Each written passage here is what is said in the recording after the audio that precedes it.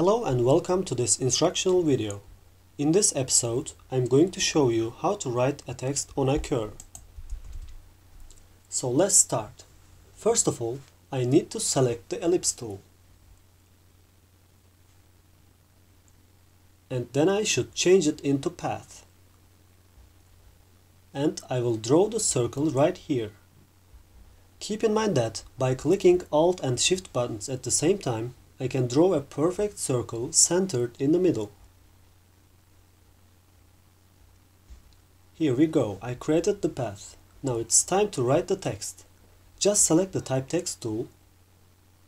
When you hover over the path, there's a symbol appears, then I click and write the text.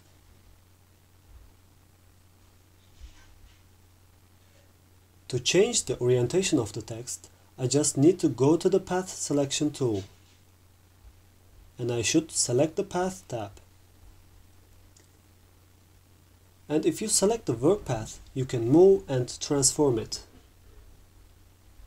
If you select the Type path, you can drag the text and edit its orientation. And that's all. Thank you for watching and please